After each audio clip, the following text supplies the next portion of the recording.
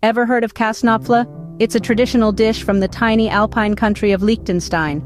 This simple, hearty dish carries a rich history, rooted in the rural and alpine regions of the country. Käsknöpfle reflects the essence of Liechtenstein's culinary traditions, born from the necessity of utilizing local ingredients and providing nourishment for hardworking locals centuries ago. Fast forward to today, Käsknöpfle has evolved from being just a staple food to a national symbol. The dish underscores the significance of dairy farming, spotlighting local cheeses that are a key component. It's a familiar sight in homes, festive celebrations, and local eateries, embodying a sense of community and tradition. The creation of Käsknöpfle is often a family event, with recipes handed down through generations. Each family adds its unique touch, contributing to the diversity of this beloved dish.